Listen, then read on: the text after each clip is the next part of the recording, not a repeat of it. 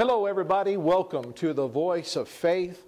Having your Bibles this morning, let's open them, please, to the book of Ezekiel, chapter 16. We are dealing with the subject of covenant, our covenant with God. The title of the series is Covenant Life. Ezekiel chapter 16. We have used verse number 8 as the foundation verse for this series, and then last week the Lord had us look at that verse in its context, and I'd like for us to read that passage again. So Ezekiel 16 and 6.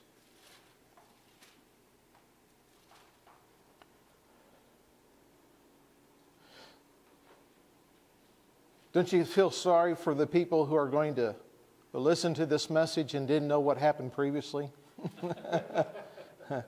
The precious moving of the Holy Ghost. But that same anointing will be on the CDs, and people are going to be filled with the Holy Ghost and healed and delivered. Amen. Whether it be by internet or whatever means. Ezekiel 16:6. And when I passed by thee and saw thee polluted in thine own blood, I said unto thee when thou wast in thy blood, live.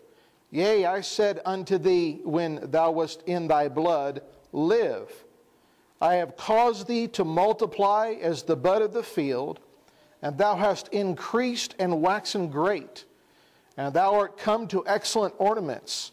Thy breasts are fashioned, and thine hair is grown, whereas thou wast naked and bare. Now when I passed by thee and looked upon thee, behold, thy time was the time of love. And I spread my skirt over thee, and covered thy nakedness. Yea, I swear unto thee, and entered into a covenant with thee, saith the Lord God, and thou becamest mine. Then washed I thee with water, yea, I thoroughly washed away thy blood from thee, and I anointed thee with oil. I clothed thee also with broidered work, and shod thee with badger skin. And I girded thee about with fine linen, and I covered thee with silk. I decked thee also with ornaments, and I put bracelets upon thy hands, and a chain on thy neck.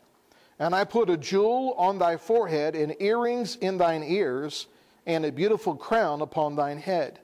Thus wast thou decked with gold and silver, and thy raiment was of fine linen and silk embroidered work. Thou didst eat fine flour and honey and oil, and thou wast exceeding beautiful, and thou didst prosper into a kingdom. And thy renown went forth among the heathen for thy beauty, for it was perfect through my comeliness, which I had put upon thee, saith the Lord God. Isn't it wonderful that God likes a little bling on His people? Amen. God is into jewelry, and as we saw last week, jewelry is one of the signs of covenant. It came out of covenant relationship, and God wants His children to enjoy jewelry. He likes for His children to look like they're taken care of because He wants them taken care of. Amen. Amen. Verse number 8 we've looked at. It's our main verse. The last part of it, yea, I swear unto thee and entered into a covenant with thee, saith the Lord God, and thou becamest mine. Making a promise is no light thing with God. In fact, it's so important to Him that He sheds blood and He swears. When God makes a promise, He has shed blood and He swears. He does that not to make Himself honest, but to cause us to come into an awareness of just how important His words are to Him, and how serious He is when He says, I'm going to do something in your life and make you this promise. We would say it like this: you could take it to the bank because it's good as done. Amen? Amen.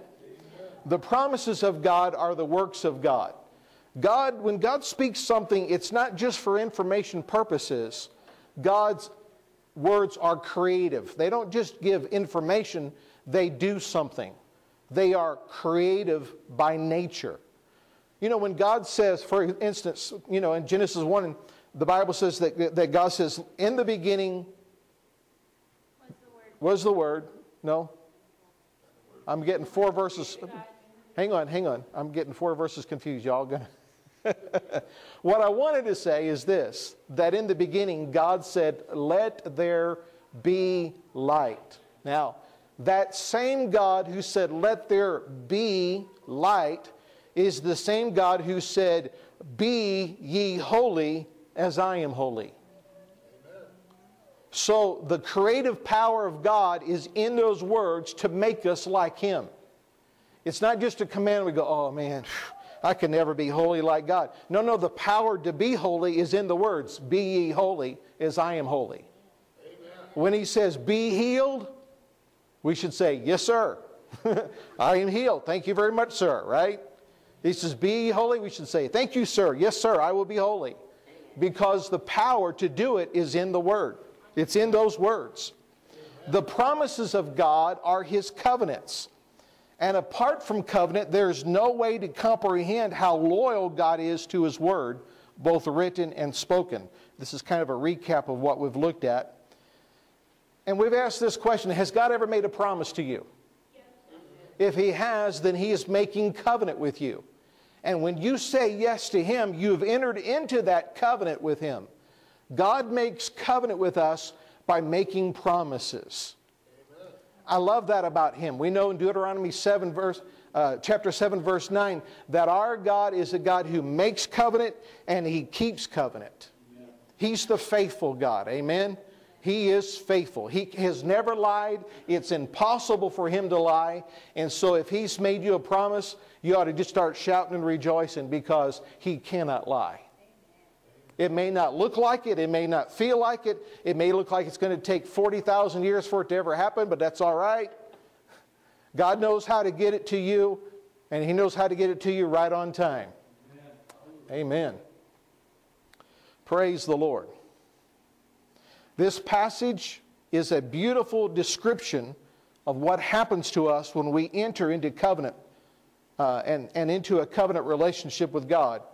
It's wonderful that God came by us, saw us naked, saw us bleeding, saw us broken, and He took His skirt and He laid it upon us, and God covers our nakedness.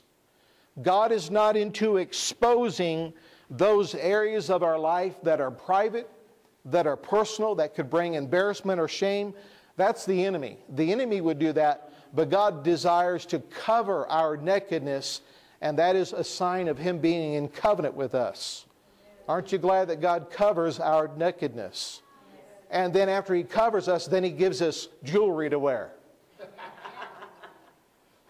We went from being naked, broken, and bleeding to moving on up to the east side. Right? We're looking good. Who you been hanging around with? JC. Good old JC, Jesus Christ, moving on up, and we're going to keep on moving up till we move right on up to heaven. Glory to God. Amen. Yeah. Thank you, Jesus. All right. Read with me, please. None of that was planned. That was all. Was that free? Yeah, that was free. Yeah, it was free. No charge. Ephesians chapter 2, please. Ephesians 2. The Holy Ghost will animate you. Thank you, Jesus. Ephesians chapter 2, verse number 10.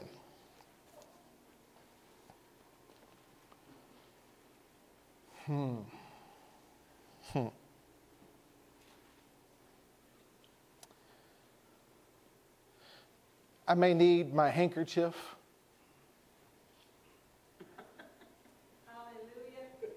I may get a little Pentecostal, wild and crazy, and I may need to shake my handkerchief. Ephesians 2:10.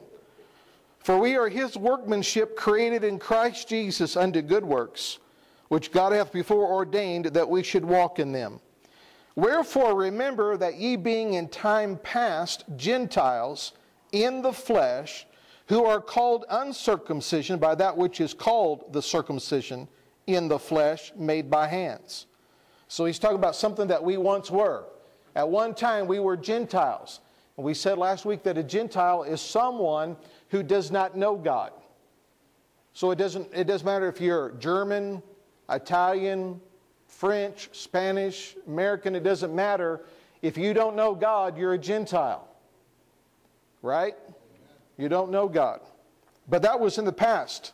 That at that time ye were without Christ, being aliens from the commonwealth of Israel, and strangers from the covenants, plural, of promise, having no hope, and without God in the world. But now in Christ Jesus, ye who sometimes were far off, are made nigh by the blood of Christ. For far too long, Christians have been strangers to the covenants of promise. I want you to notice something about this verse, verse number 12. Let's look at this closely. That at that time ye were without Christ, being aliens from the commonwealth of Israel. Now watch this.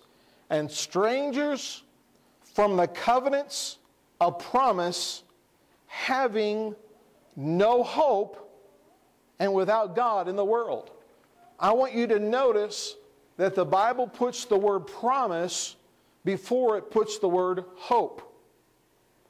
Promise first, hope second.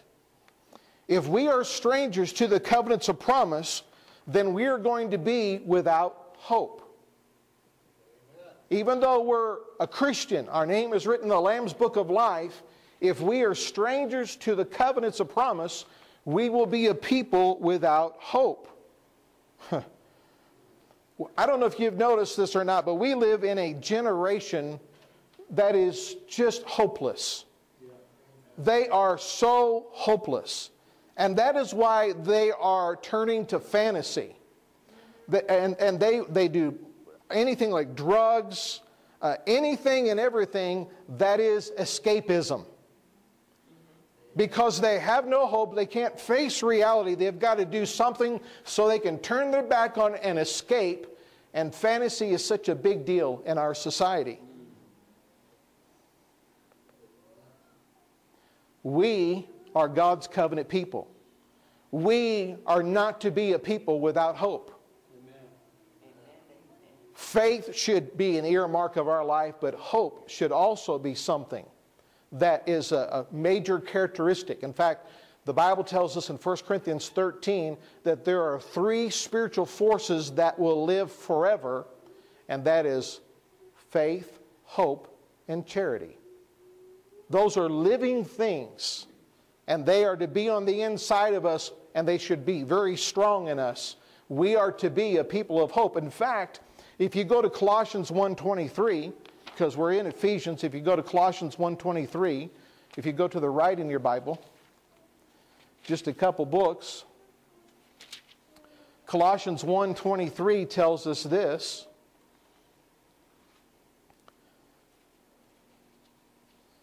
If ye continue in the faith, grounded and settled, and be not moved away from the hope of the gospel. Please say, be not. Be not. Say it again. Be not. Be not. Be not moved away from the hope of the gospel. More. More. More. I'm telling you, this is your day. This is your day. I have put my foot down in the realm of the Spirit. This is your day. Thank you, Jesus. More. More. More. More. More. You can get the CD next week. Don't worry about the message. You just let the Holy Ghost work on you. Hallelujah. This is more important. Hallelujah. Thank you, Lord. Be not moved away from the hope of the gospel. So there are Christians who have no hope because they are unaware, they have no knowledge of their covenant with God, and that covenant is filled with promises. The more we come into an understanding of our covenant, the more we understand how many promises God has given to us, then our hope is going to rise up within us. Amen. Now, I want to, just to make it simple today, I want us to put hope, I want us to define hope 2 ways. I want us to define hope as expectation, and I want us to define hope as an inner image.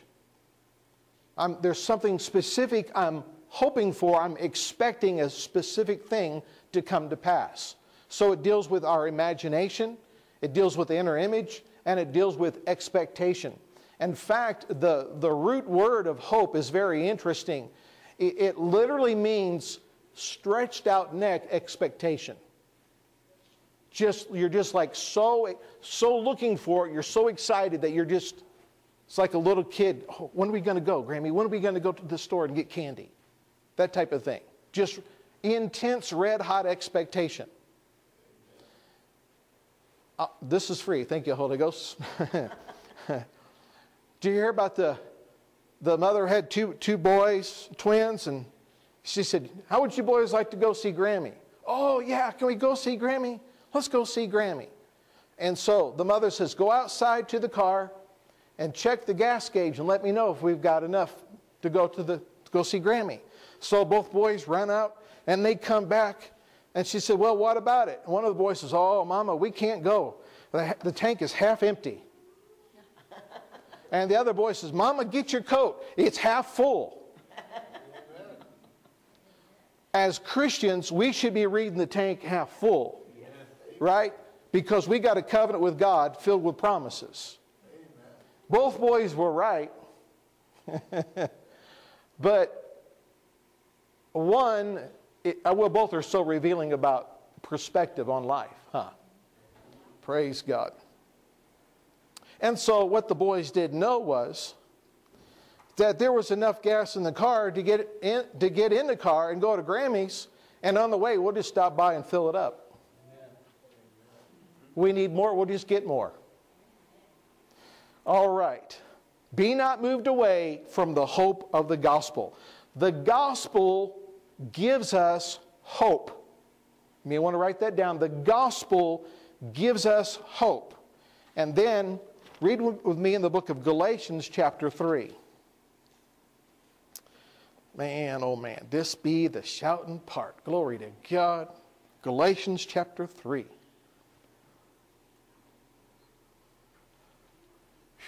More. More. More.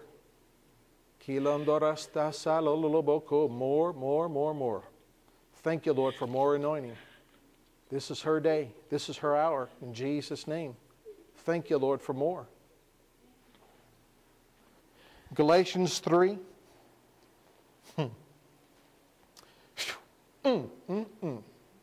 I done made myself a promise that if I need me to dance, I'm going to dance. Glory to God. If I need to run, I'm going to do me some running. Glory to God. Yeah. This here is some tall cotton right here. Galatians chapter 3. Galatians 3 verse 6. Even as Abraham believed God, and it was accounted to him for righteousness. Know ye therefore that they which are of faith, the same are the children of Abraham. Are you the child of Abraham? Amen. All right.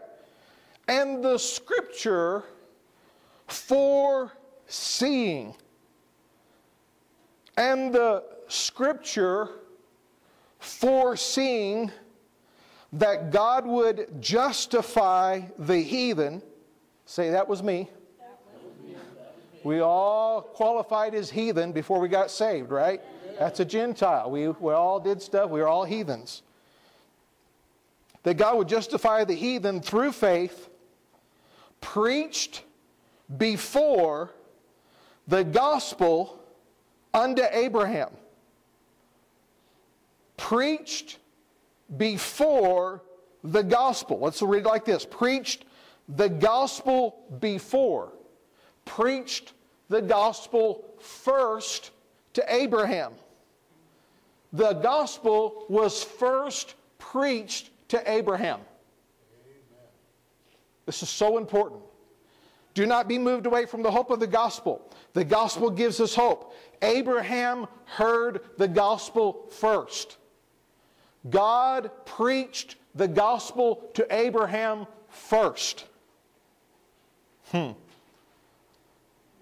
over this. And the scripture foreseeing that God would justify the heathen through faith, preached before the gospel unto Abraham, saying, please say saying, in thee shall all nations be blessed.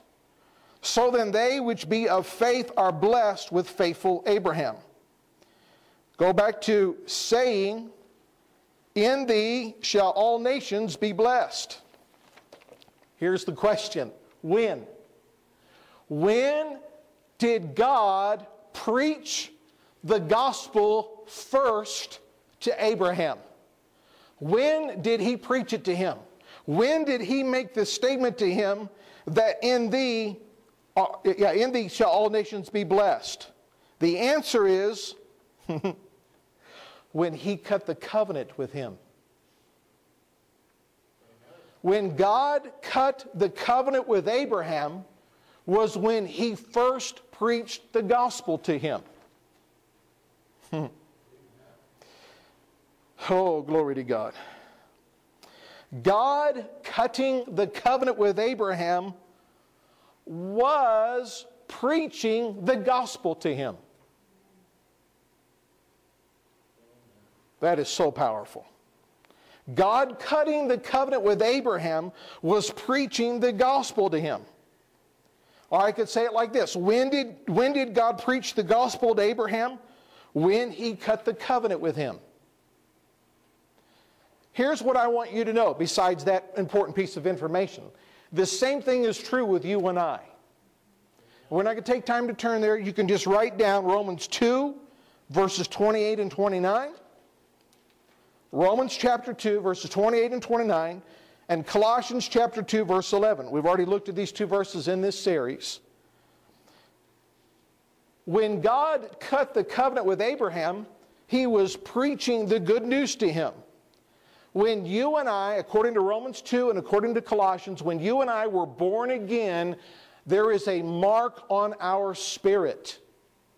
Our spirit man has been circumcised. The old has been removed. There is a new heart on the inside of us, and our spirit man bears the mark of covenant. When did God cut the covenant with you? The day you said, Jesus, come into my heart and be my Lord and Savior. Amen. Right? Right? Oh, hallelujah. Don't you know that the covenant, when God said to Abraham, Abraham, I want to cut a covenant with you. Don't you know that was good news to his ears? That was good news to him.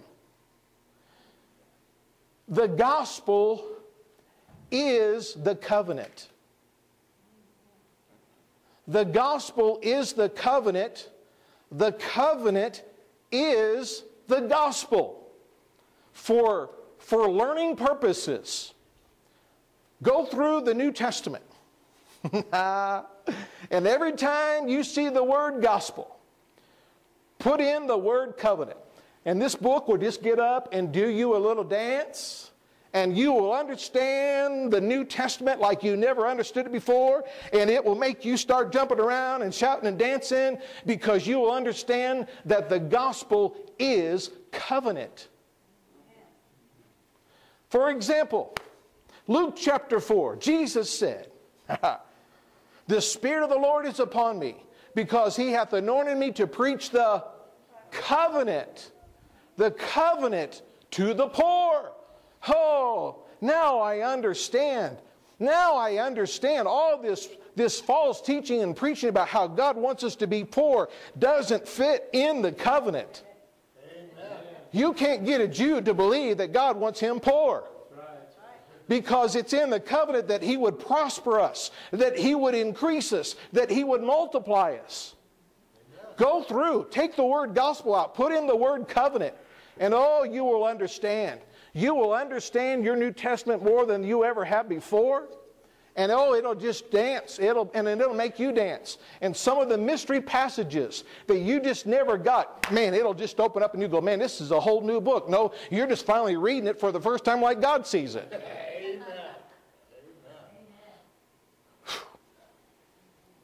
Say it with me. Say, the gospel is the covenant. The covenant is the gospel. Gospel means good news, right? Yeah. The good news is that God has made a blood covenant with you in the blood of his son Jesus. Amen. And that means that all that He has belongs to you. Lord, can I share with them? Thank you, Lord, I will. This is also free. Go with me to the book of Luke. This past week, I had a very interesting week with the Lord. And at 4 o'clock in the morning, the Lord gave me this verse. Now, the Lord's given me several verses out of Luke lately, so just give me a moment. Luke chapter 15. Luke 15:32. Leanne got up early to go take pictures of the blood moon, and I opted not, and I wanted to stay home because I had some responsibilities the next day. But I got up, went outside and looked. Saw it, went, okay, there it is. Spent about 30 seconds out in the cold in my pajamas. Came in, and I had my Bible over on the TV stand, which was an unusual place for me to have it. And I'm like going to bed, and I look over and I see my Bible, and this thought came to me, pick up your Bible and read it. I went, nah, I want to go to bed. I'm tired. It's 4 o'clock in the morning. Dummy. So, once again, pick up your Bible, read it. So I went, okay. So I got my Bible, opened it up, and the Lord gave me Luke 15:31.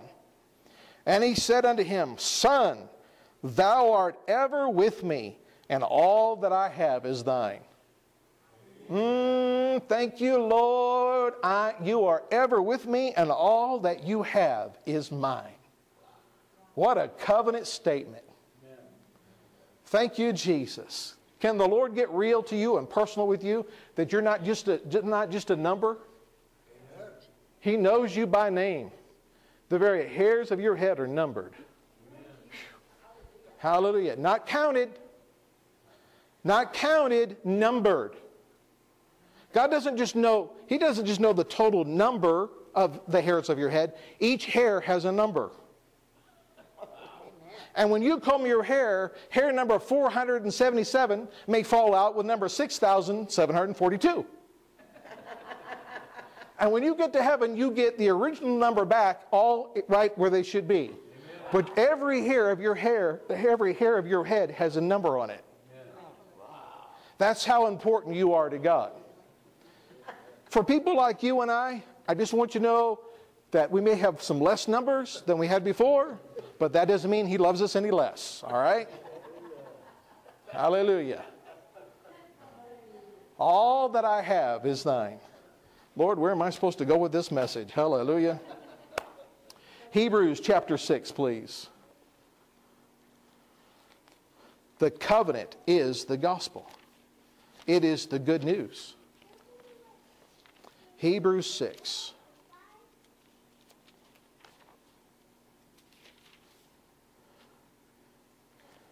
Hebrews 6:13.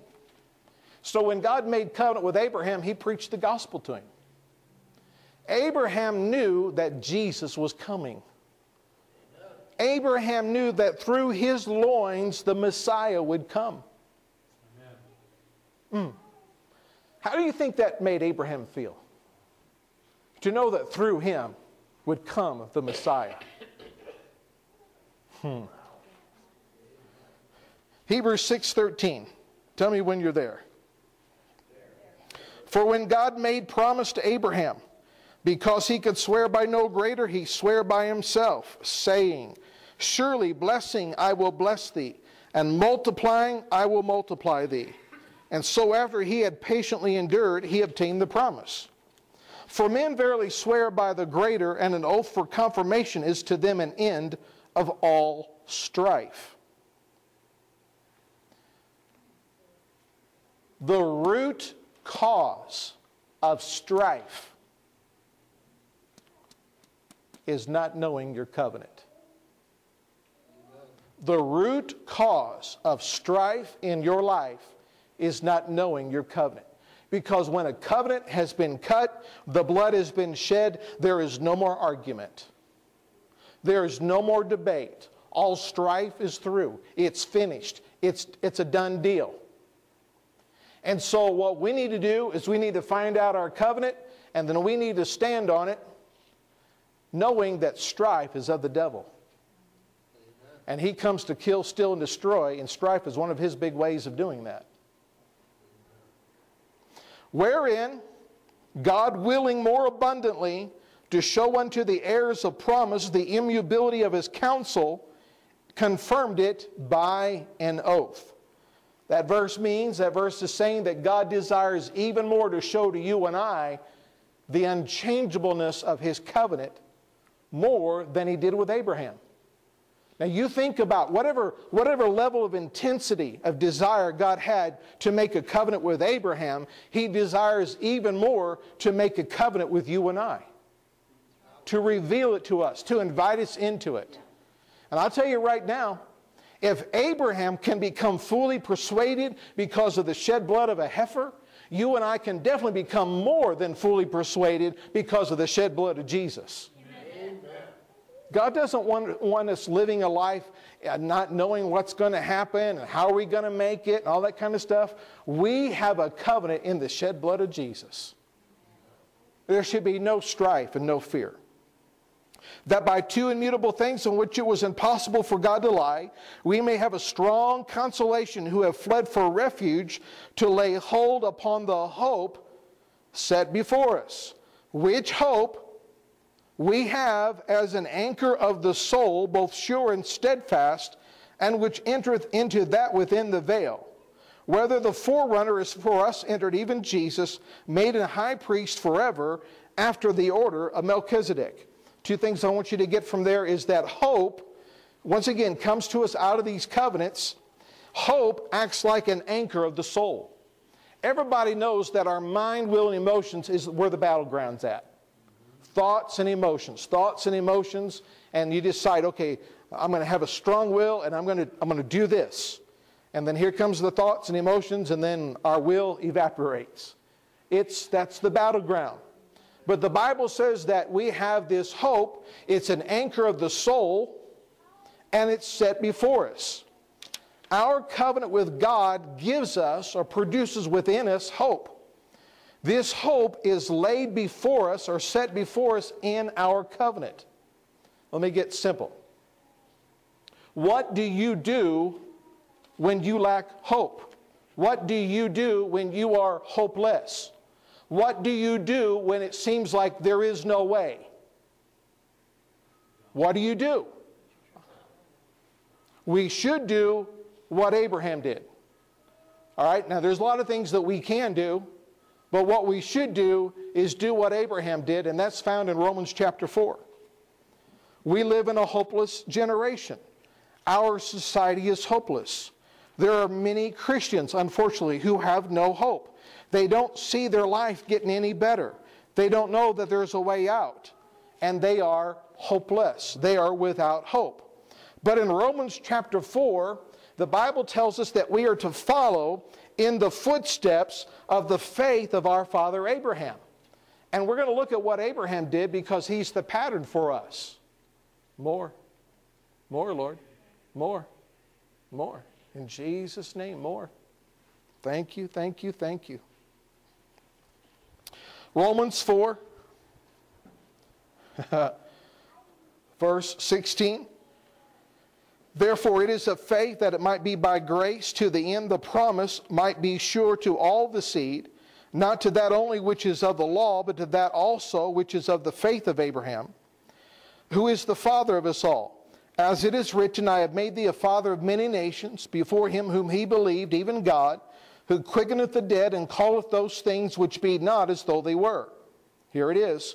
Who against hope believed in hope, that he might become the father of many nations, according to that which was spoken, so shall thy seed be. Abraham had no hope in the natural. There was nothing that he could look to that would give him hope that he was going to have a child. In the natural, it said to him, Abraham, when you die, that's it. No kids, forget it. It's going to die with you. When you die, that's it. But God said to him, Abraham, Abram, I'm going to change your name to Abraham. I'm going to change Sarai's name to Sarah, and you're going to have a son. So Abraham looked at his wife. She was barren when she was young. Now she's old. He looked at his body. His body was dead, meaning he was past the ability to, I'm losing words here. Let me move on quickly. But he got his virility back. He got his manhood back. And so, but in the natural, there was no hope. There was nothing for him to go, yeah, you know, I can see God. I can see that happening. But in the natural, he had no hope. So what did he do? He got him some hope by going to his covenant. He took the words that God gave him, he took that promise, and he got him some hope out of the promises of God.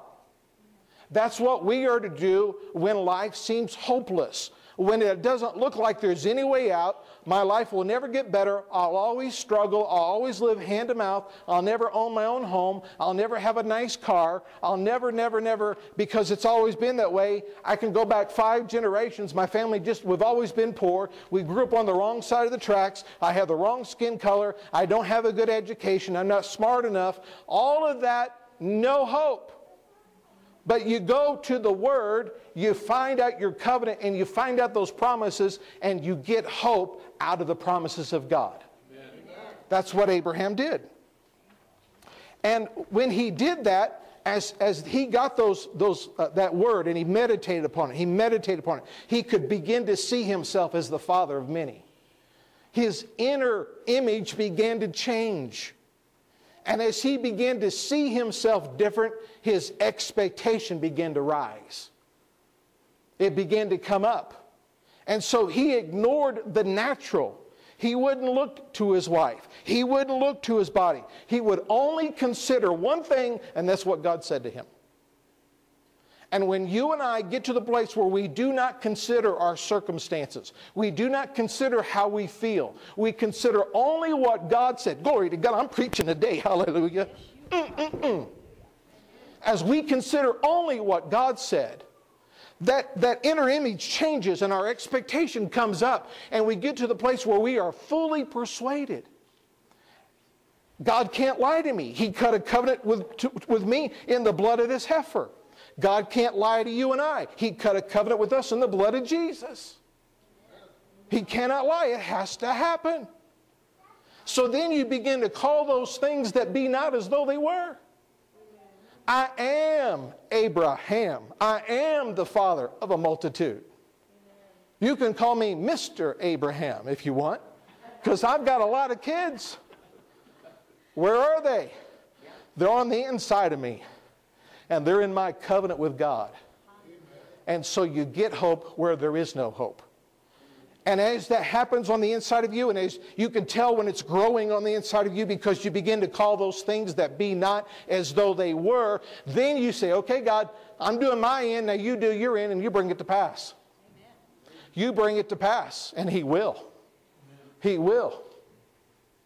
You can tell faith people from people that are in the flesh. You can tell when your faith is growing, and this is so awesome. When your faith grows, you are more moved by what the Bible says, and you're less moved by what the circumstances are saying to you, and you're less moved by what your feelings are saying to you, you're less moved by what your family is saying to you, you're less moved by what your flesh is saying to you, you're only moved by what the Bible says. And you can tell, man, my faith is growing. It's growing. And so, you know how it is. The bearer of bad news comes, knocks on your door. We got this for you. You're being sued, and we're taking your TV. Oh, thanks. Well, you don't need that anyway. That's nothing but bad news anyway. So, you know, so the situation gets worse. That's what happened to Jairus. Jesus, come lay your hands on my daughter, and she'll live. Excuse me. It's too late. Don't bother the master. She's already dead. Jesus said, be not afraid. Only believe. Where have you heard that before? Amen. So Jairus decided to stay in faith. He wouldn't let that bad report affect him. Now you got to be strong in faith when you hear that your only daughter, who's 12 years of age, is dead, and you go, I'm only looking at Jesus. He said He would come and lay His hands on my daughter. It's never too late for Jesus. Praise God. All right. There is a phrase in the Bible as we get close to closing here. Matthew 16, please. I want you to see a phrase, Matthew 16, that will give you some hope. This verse will paint a picture on the inside of you and cause you to begin to be expecting. Matthew 16, Jesus is talking to Peter. Jesus asked the question, who do people say that I am? So they were given that answer. Peter says, you're the Christ. And then I want you to notice a phrase here. In Matthew 16, verse 18. And I say also unto thee that thou art Peter, and upon this rock, not Peter, but on the revelation, upon this rock I will build my church, and the gates of hell shall not prevail against it. Familiar with that? Absolutely. The gates of hell shall not prevail against it. I want you to know that that is a covenant statement. That statement belongs to you, and I'm going to prove it to you that this is a covenant statement. But I want you to notice, first of all, something that's interesting. This should be pretty obvious to us, but because of the way Christians quote it and talk about it, it's not. I want you to know that gates do not attack an army. Gates do not attack an army.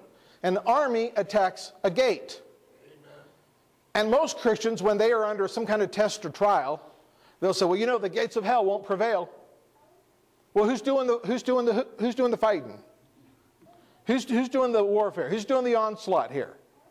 So when the devil comes to you and he's attacking you, why do we say the gates of hell won't prevail? Because gates don't go forward and attack an army. We are the army of God. We should be going against the gates of hell. They shouldn't be coming against us. Amen.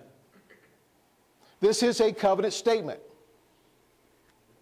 Now, I know the devil comes against us, obvious. And I understand that there's some things about gates.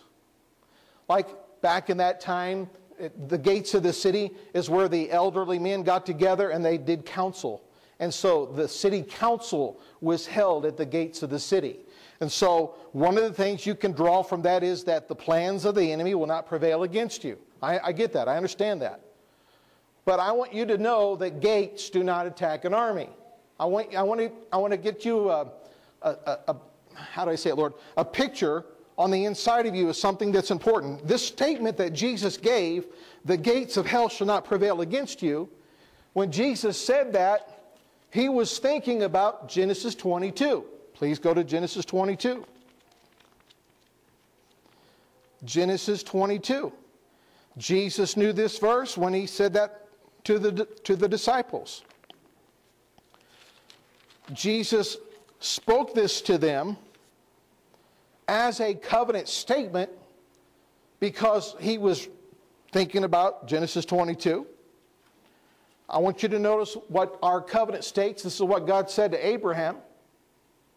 Let me ask you again, are you a child of Abraham? Yes. Genesis 22:17. So Abraham is there. He's got the knife drawn. Stop, Abraham. Don't do any harm to your son. So God's talking to him. Verse 16, he said, by myself have I sworn, saith the Lord, for because thou hast done this thing, and hast not withheld thy son, thine only son, that in blessing I will bless thee, and in multiplying I will multiply thy seed, as the stars of the heaven, and as the sand which is upon the seashore, and thy seed shall possess the gate of his enemies. Thy seed shall possess the gate of his enemies, plural. Are you the seed of Abraham? Yes. You are to possess the gate of your enemies. What are you saying, Brother Phil? The covenant is saying this. As opposed to hell prevailing against us, we are prevailing against hell. the gates will not prevail, or in other words, the gates will not stand up against our faith, against our onslaught against the enemy. The gates will not be able to stay erect and stand up where we can't get in there. We're going to knock down those gates, and we're going to take back everything the devil's stolen from us, and we're going to reach in and we're going to take our unsaved loved ones and our unsaved family members, and we're going to draw them into the kingdom of God. The gates of hell are not strong enough against our faith in our covenant-keeping God.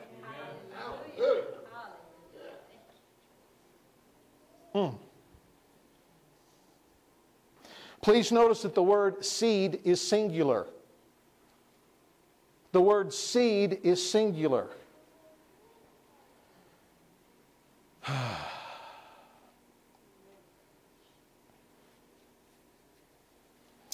Let's go back to Hebrews 10. I hope you're enjoying this as much as I'm in preaching it. Amen. Hebrews 10. I want to try and get this all finished at a decent time. Hebrews 10, 12. Have you ever thought, what's Jesus doing right now? What's he doing? Sitting at the right hand of the Father. You think he's watching reruns of Leave It to Beaver? Maybe he likes I Love Lucy.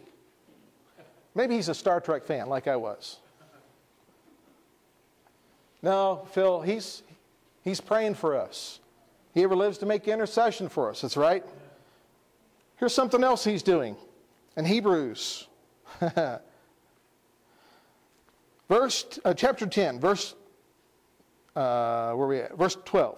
But this man, after he had offered one sacrifice for sins forever, sat down on the right hand of God, from henceforth expecting. Oh, he's got some hope. Jesus has some hope. He's expecting. What's he expecting? Till his enemies be made his footstool. Jesus is expecting you and I to take our covenant authority and put the devil underneath our feet. Because we are the body of Christ. So he's not doing anything other than praying for us. He's just sitting up there and he's expecting. He's expecting. And so here's what he would like. Sitting at the Father's right hand, and he looks down at you and I, and he sees the mess going on, and what he would love to hear is for you and I to come boldly to the throne of grace and say, now Jesus, don't get up. Don't get up. The devil's attacked my family, but I'm going to take the authority you've given me, and I'm going to bust him in the head. Amen. I'm going to use the word on him. I'm going to use the name. Just sit right there. Don't get up. I got this. I got this, Jesus. I got this one. You're expecting me to put the devil underneath our feet. By the blood of the Lamb and the word of my testimony, that's exactly what I'm going to do. Oh, Jesus. Jesus. Oh, Jesus. This is the way most Christians are. Jesus. Jesus. Oh, Jesus. It's so bad. It's so bad. It's so bad. Jesus, you just don't know how bad it is. That's not what he's expecting. That's not what he's expecting. That is a Christian who is without hope and doesn't know his covenant.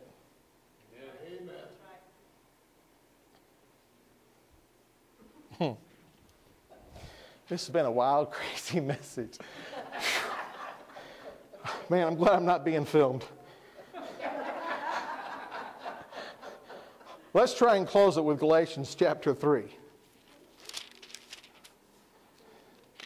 Galatians 3. Maybe there's a reason why I'm not on TV yet. Galatians 3:16.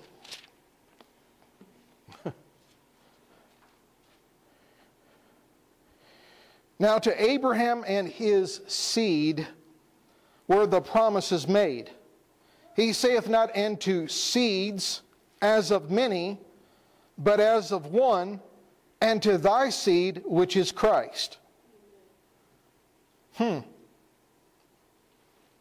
So when God was making promise to Abraham, he was really talking to Jesus. And he was making promise to Jesus.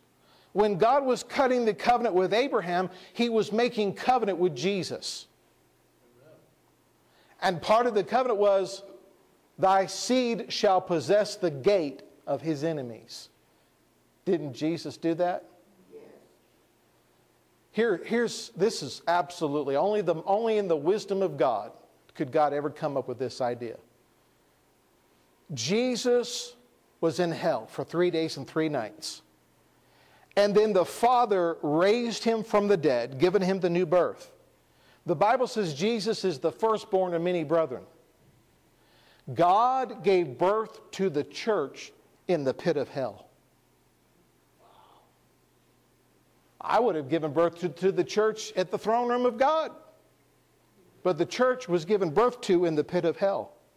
Why? Because we are to possess the gate of our enemies. No devil, are we terrified by them? Amen. We're terrified by no evil spirit. We're far greater than them. Amen. Now we got a baby in the house today. Hallelujah. Look at this. We have a baby in the house. God gave birth to the church in the pit of hell. The church in its infancy, the church in babyhood stage was birthed with demons all around. And they couldn't stop it from happening. They couldn't stop the new birth from coming to pass. The devil couldn't stop you and I being made the righteousness of God. Thank you. So God made covenant to Jesus as he's speaking to Abraham. Now to Abraham and his seed were the promises made. He saith not unto seeds as of many, but as of one, and to thy seed, which is Christ. For sake of time, go down to verse number 29. And if ye be Christ, then are ye Abraham's seed, singular, and heirs according to the promise. The Bible calls you and I not the seeds of Abraham, but the seed of Abraham. What does that mean? It means that every part of the covenant belongs just as much to you as it does to Abraham. Amen. And it belongs just as much to you as it does Jesus. It belongs just as much to you. There's not one part of that covenant that is less yours than Jesus's. So when God was cutting the covenant with Abraham, he was cutting it with Jesus, but he was also cutting it with you and I. Amen. I promise, my last verse, because it's the end of the page. You got to see this. Genesis 17. Everybody say identity, and destiny. We know that that's a big deal for us around here. We teach on that all the time, that your identity determines your destiny. Amen. Your identity and your destiny are so greatly tied together.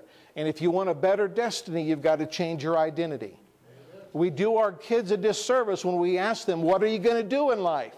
No. What are you going to be in life? Your do and your who. Remember?